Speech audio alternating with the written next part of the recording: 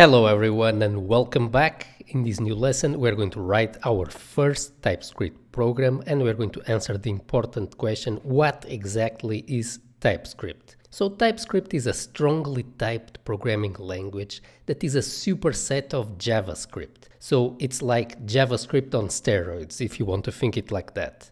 It gives you better tooling and it helps you to write your programs and avoid typical mistakes of the JavaScript language. Any valid JavaScript program is also a valid TypeScript program, but not the other way around. Let's then see TypeScript in action for the first time. Let's switch here to our IDE. So here I have opened the WebStorm IDE and you are going to create here a folder in your file system called Fundamentals. For the moment, you don't need to download any code from our code repository. The initial examples that we're going to be showing are very simple. So you can start with an empty folder, and here we're going to be writing our first JavaScript program. Next, we're going to convert it to TypeScript, and we're going to talk about the differences. So let's add here a new file that I'm going to call 01y TypeScript. And let's give it the extension .js for JavaScript. So we're going to write here a simple JavaScript program. The goal of this simple program is to illustrate some of the limitations of the JavaScript language and how TypeScript builds on that. So let's start by defining here simply a variable. I'm going to call it name and let's give it the name of the course, for example, TypeScript Bootcamp. Now let's say that we would like to write here a new function, and the goal of this function is to print the course name to the screen. So we are talking about the simplest of programs here. This function is going to take here an argument. We're going to call it name. And now here inside it, all we have to do is to print out the name to the screen.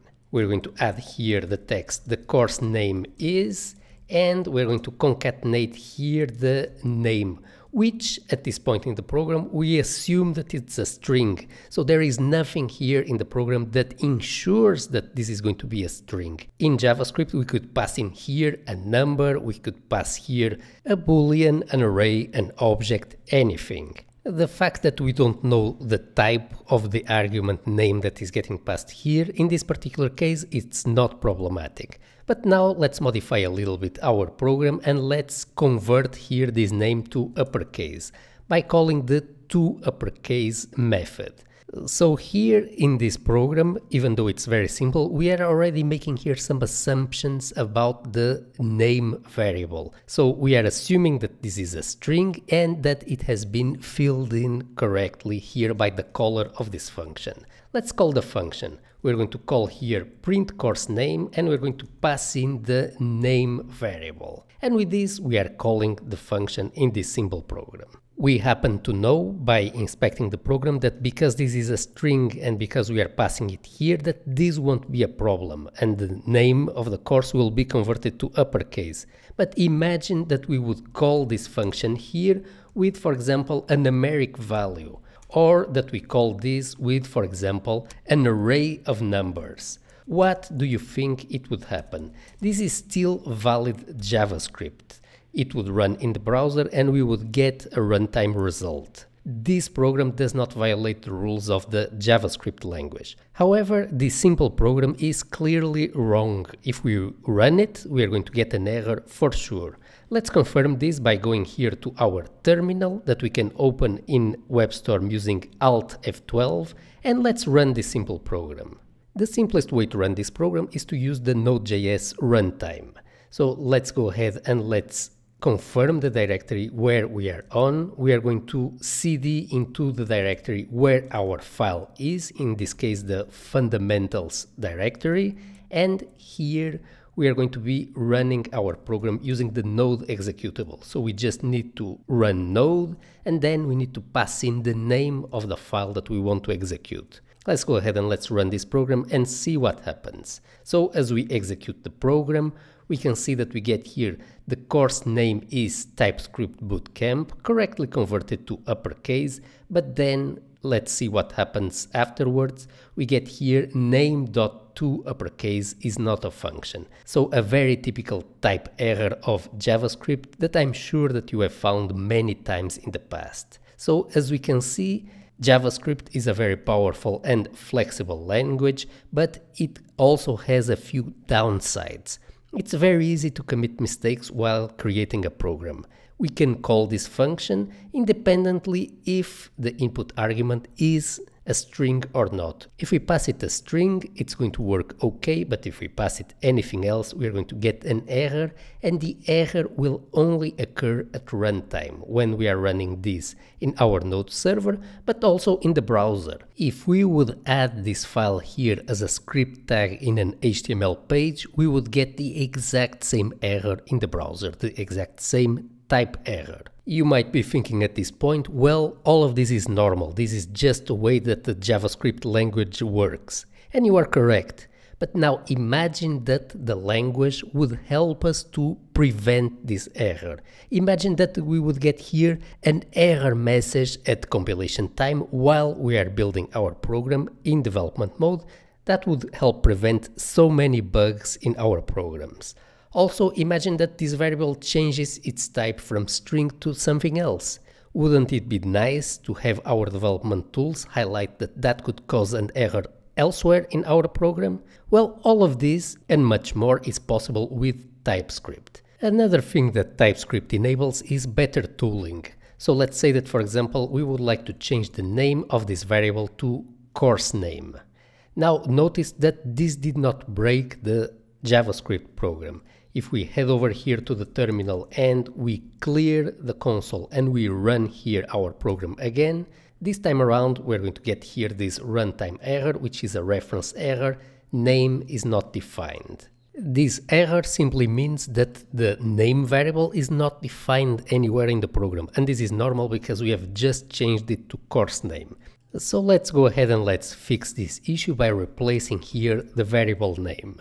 This is another example of where the language could have helped us to prevent this error. So, how does TypeScript work exactly? How does it prevent all these errors? How does it enable us to have better development tools? Let's have a look at it in action. We're going to simply switch here the name of our file from .js to .ts. And with this, our JavaScript program is now a TypeScript program. As you can see, we get here no compilation errors, and this is because all JavaScript programs are valid TypeScript programs in most circumstances, but not the other way around. This is great news because it means that if you are a JavaScript developer, you can immediately start using TypeScript without any problem. It's not like learning a completely new language, but the question here is, what is the big difference? The big difference with TypeScript, like the name of the language indicates, is that we have a powerful type system that helps us to detect all these issues with our program. In the case of our program, the TypeScript language allows us to add here a type annotation,